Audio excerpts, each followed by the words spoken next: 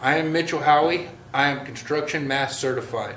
I'm going to explain to you how to calculate cubic yards using the cubic yard formula with an example. Let me show you. Rules to remember. A, to change a whole number to a fraction, put it over 1. B, to change inches into feet, put the inches over 12. C, you multiply fractions by multiplying across.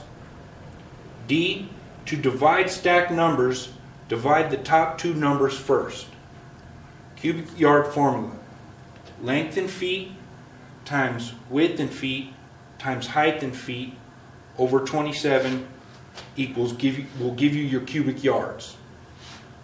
Problem. Calculate concrete needed for a slab. Our slab is 40 foot long by 20 foot wide by 3 inches thick. Set up the problem and multiply across.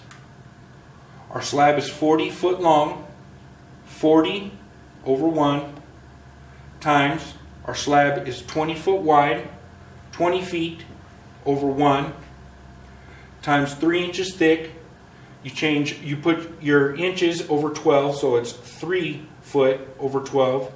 Divide that by 27. 40 times 20 times 3 equals 2,400. 1 times 1 times 12 equals 12. Bring our 27 over. 2,400 divided by 12 equals 200. Bring our 27 over. 200 divided by 27 equals 7.4 cubic yards. Thank you.